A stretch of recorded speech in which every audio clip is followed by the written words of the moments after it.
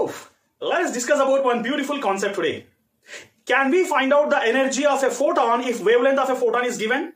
Is there any shortcut formula for that? Yes, there is definitely a shortcut formula which is given in almost all the books. What is the formula? Let us discuss here. Energy is equal to h nu. And you all know that C is equal to nu lambda, nu is equal to C by lambda. E is equal to hc by lambda. And if you substitute the value of h, that is 6.62 into 10 power minus 34. C is equal to 3 into 10 power 8. And lambda is there, which is given as 6000, which is in Armstrongs. If you want to convert Armstrongs into meters, you have to write 10 power minus 10. But this is a very complex method. There is one shortcut formula.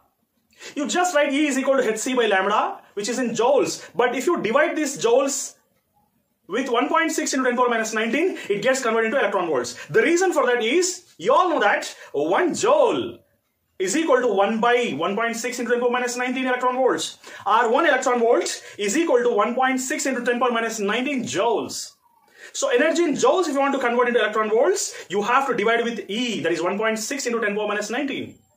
Then after that, hc by E is nothing but 12400. hc by E, if you calculate it by substituting all the values, you will be getting 12400. And this 12400 by lambda, if you use, directly you will get the energy formula in terms of electron volts. For example, if wavelength is given as 2000, you can find out the energy by just writing 12400 by 2000. Then you will get the answer as 6.2 directly by substituting the value of wavelength dividing with 12400. This is a shortcut method to find